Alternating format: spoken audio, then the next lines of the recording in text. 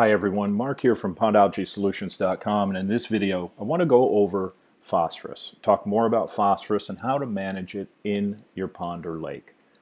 You know, we cannot talk about things like algae without also including a discussion on phosphorus, because phosphorus is one of those things, along with nitrogen base type nutrients, that can definitely help algae grow. So in terms of phosphorus, what is it? Where does it come from? Well, phosphorus is a natural occurring element. It is found in all living things and widely in our environment. It is a component of life, essentially a component of life. It's in our DNA, RNA, of every living thing. So it's a necessity. But it also, in terms of our discussion on algae, it is one of the three main nutrients required for plant growth, the others being nitrogen and potassium. Phosphorus is found in nature, in rock deposits, in the soil, in organic matter, many places. In our modern life, we will see phosphorus used in industrial settings and in agriculture, and it is mined for those purposes. It's a primary ingredient in man-made fertilizers and things like detergents. When we look at the relationship between phosphorus and algae, it's very important to understand that although there are other nutrients like nitrogen that we could talk about, phosphorus, in my mind, is the most influential. Some say it is the limiting factor for algae growth. And what that means is that if phosphorus is low, algae growth may be limited despite other nutrients being present and potentially higher. In contrast, if phosphorus is high, algae growth may be stimulated and enhanced even though other nutrients are fairly minimal. And so when someone has an ongoing algae issue and it becomes or seems to be harder to control than what we might see as normal, I start to really look into the phosphorus side of things, because you get very suspicious. It's such a huge driver of algae, and it actually is such a strong stimulant of algae growth that some things, I just did a video recently on the use of ultrasound for managing algae on large ponds and large lakes. Ultrasound can be a very good tool for those things, but if phosphorus is too high, even that technology may have trouble keeping up with the growth rate of the algae. So the real meat and potatoes of this discussion is, all right, we know what phosphorus is, we know where it comes from, and we know it feeds algae, but how do I manage it if I have a problem? Well, you want to test for it.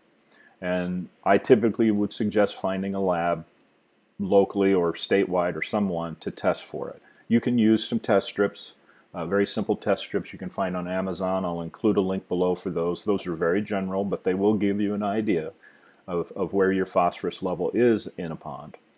But I think when you really want to get into it, probably have it professionally done so you can get very specific numbers. It'll be measured in parts per million or milligrams per liter, maybe parts per billion, but you'll be able to see where you stand. And generally speaking, if you have much phosphorus present and you have a very chronic algae problem, that's going to be part of the story. So how do you reduce or manage phosphorus in a pond environment? Well, I think the first place to start, and I think the best place, is to consider limiting the phosphorus that gets into the pond in the first place. And that means controlling runoff. You can create buffer zones, vegetative strips around the pond, which can help absorb some of this nutrient from runoff that may come from fertilized ground. You want to be aware of fertilizer use. All the fertilizers we use on our lawns and grasses and crops even, most, if not, well, most will contain phosphorus. You can get phosphorus-free versions, which you want to consider looking for, but most will have phosphorus, and they need to be correctly applied. Don't be excessive with them. Be judicious, and obviously don't apply them at a point where maybe you've got rain coming in and ultimately there will be no time for the fertilizer to get absorbed into the soil, and it just runs off into the pond, and that's going to stimulate growth there. The other thing to look at is erosion control, because phosphorus is in soil, and any of this phosphorus-rich soil that gets washed into the pond through erosion can help raise the level in the water.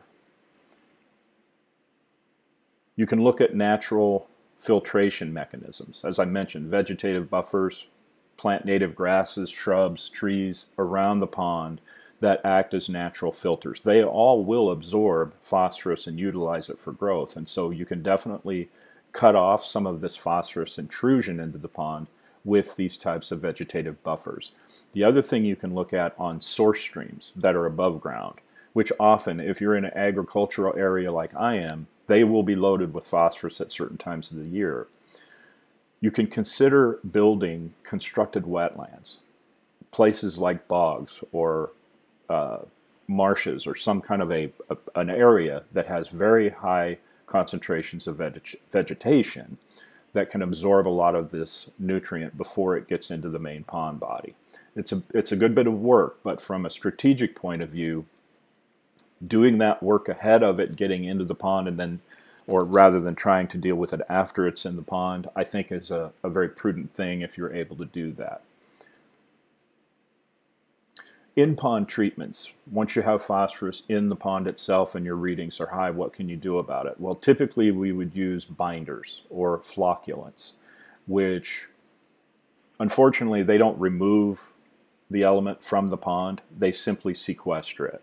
But it can definitely make it its bioavailability more limited to algae, and thereby it can be helpful. So those that we would see commonly used in the industry, alum is one. It's aluminum sulfate, and like all binders, it will bind to the phosphorus, create clumpy masses, make them heavy, and they'll sink to the bottom and typically stay down there. Phosphorus binders also come in other forms. Utrozorb is a brand that you'll see on the market, and this uses a form of bentonite clay, which can be a useful tool. And bentonite also will be used for lining the pond bottoms. Clay in general is good to hold water and keep from a pond leaking, and so you may find a use for bentonite clay in that regard. Calcium and magnesium oxide formulas are available. These come in various trade names. It will normally be listed as a non-alum type phosphate binder, and they can definitely work too. Whatever binder you're working with, you want to figure out, again, where your phosphate level is to start with, and then test throughout the course of these applications to see that it's coming down. In the case of the Utrozorb, you will probably provide the level of phosphate that you have in the pond, and they can recommend how much to use to bind this amount of phosphorus up.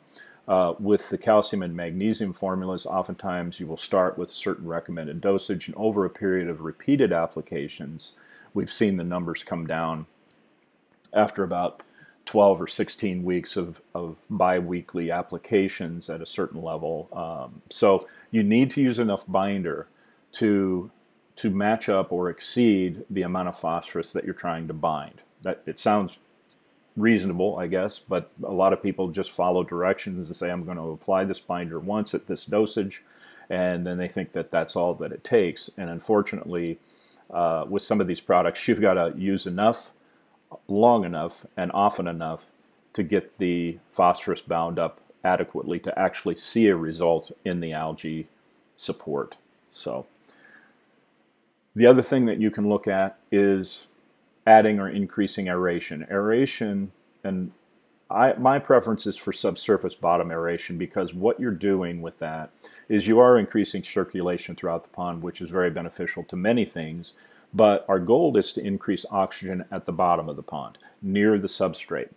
As you do that, you start to increase the binding capability of the phosphorus to get sequestered down there just due to the higher oxygen. And conversely, low oxygen will release more phosphorus from the sediment. So that's a very useful tool to consider. Water circulators also are good for improving movement, preventing stagnation, things like that, and may help produce or prevent the buildup of phosphorus at the bottom of the pond. Sediment management is the final thing you can consider, and really dredging is the one way to physically remove accumulated sediment and phosphorus from the pond. It's the only way to actually physically of the pond. And it is costly at times, and it is pretty disruptive to the pond environment. You have to acknowledge those two things, but from the perspective of actual removal, it's the only way to get phosphorus out. Sediment capping is another option you can consider, where you basically apply a layer of inert material. This could be sand or the aforementioned bentonite clay or clay in some form over the sediment that creates a barrier and locks the phosphorus in below that, again making it unavailable for algae above. So that may be an option to consider as well. At any rate, that's a quick rundown on phosphorus, where it comes from, how it stimulates algae growth, and a few ways that you can deal with it if you find high levels in your pond. As always, if you have questions on anything, if you need help with your pond or pond algae issues, reach out to me. My name is Mark, and I can be found at pondalgaesolutions.com. I hope you have a great day wherever you are.